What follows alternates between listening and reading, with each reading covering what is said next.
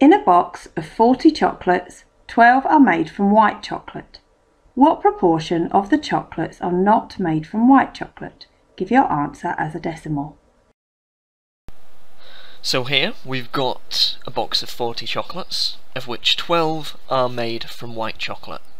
The question asks us to find the proportion of chocolates that are not made from white chocolate. Well, if 12 chocolates are made from white chocolate, then of course 40 minus 12, which equals 28 of the chocolates, are not made from white chocolate. So we just need to find the proportion here. So we have 28 out of a total of 40. And we now just need to reduce this fraction as far as possible.